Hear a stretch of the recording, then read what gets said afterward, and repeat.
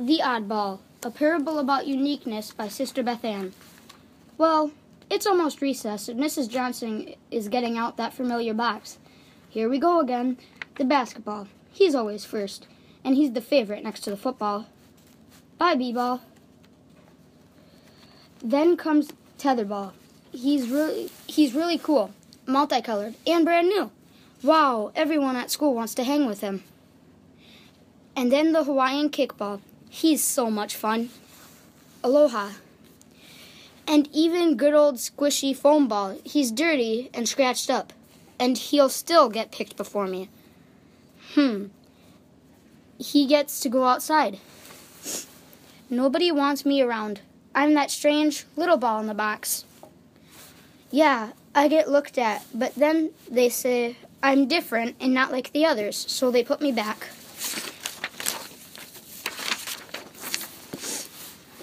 I'm purple and pointy.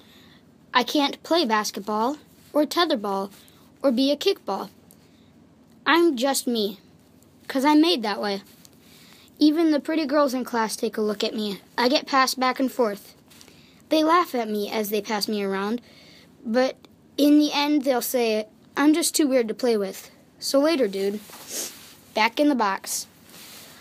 All the kids are at recess except Will. He's always the last one. Sometimes Will misses recess because of his math and reading stuff. But today, he comes over to the box and sees me.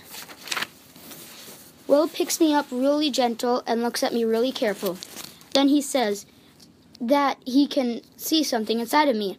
Will can see it, but I can't.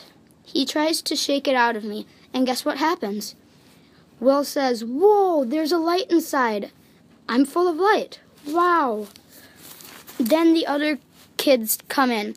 Will calls him over. He says, "Look, the purple ball gets full of light. Watch."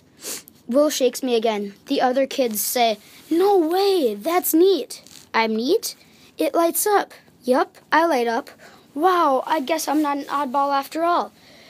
I may not be like the others, but that's okay. I'm just me and special, just like you, Will. The end.